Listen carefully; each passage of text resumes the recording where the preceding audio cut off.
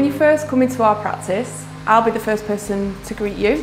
Firstly, we will sit down and have a chat over a cup of tea or a coffee, get to know each other a little bit, and that enables me to get to know a little bit and understand of your needs, any concerns and any fears that you may have. I'll be able to answer those questions for you. We've had clients coming to see ourselves for many, many years. People come as children, they've grown up, and now they're bringing their own children to see us, which is lovely for us to see. We've grown quite a good relationship with a lot of families.